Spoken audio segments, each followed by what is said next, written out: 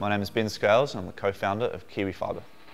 It all came about at the time we were studying materials and carbon fibre and fiberglass, and we were getting our hands on the material and getting splinters, and we're like, this is not ideal.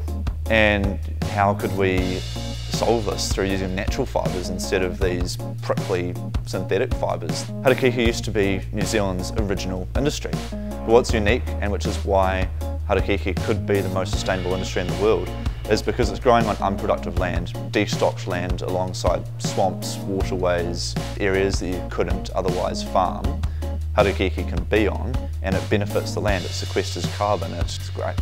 Fibre is a direct replacement for carbon fibre and fiberglass, so it's the exact same process. It's just so much nicer to work with, and that's one of the main draw cards, as well as the massive sustainability advantage and the technical performance advantage, because it's got properties that mean that once it goes into a product, that product is going to be so much better.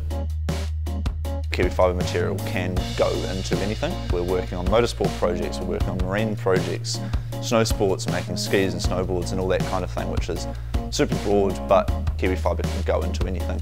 And if it's strong enough for a race car, it's strong enough for your snowboard. And it's going to be New Zealand's biggest industry again. It's going to produce thousands of jobs, it's going to change the farming sector, it's going to have profound impacts on Aotearoa.